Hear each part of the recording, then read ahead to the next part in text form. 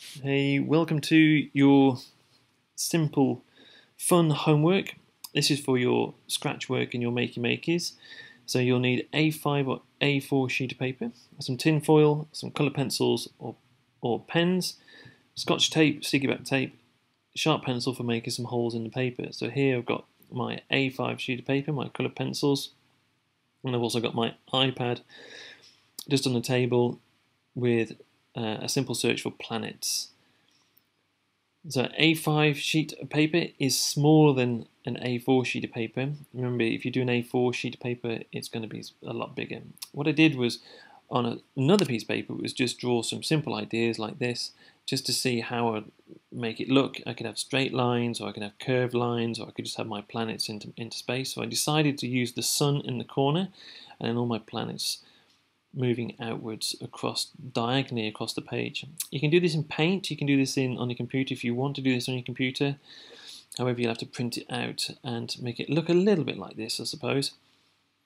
Here's my idea, my final idea, and then I've put some holes in the back of my page on my planets, and this is so that these tinfoil strips can go through the back of the paper. So make the tinfoil strips, narrow them down so that they're kind of about 1/2 centimetre in width.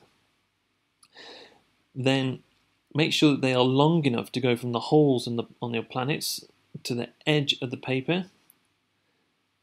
Now you can see the edge of the paper and the bits of tinfoil just going off it. And here I've just got a little video showing you how to twist the ends, and then the holes can have the tinfoil poking through the other side. It's very important that you have the tinfoil poking through the other side.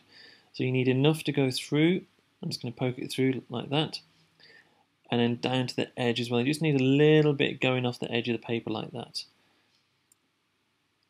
So it'll look like this as you go to tape it. So you can see the tinfoil is just edging off the paper, and then there's a little bit poking through the other side. You can see that where I've twisted it, it goes through the hole on the planet. So you want to be able to touch the tinfoil there. You can see the tinfoil. If you pause the video now, you can see the tinfoil on the planet.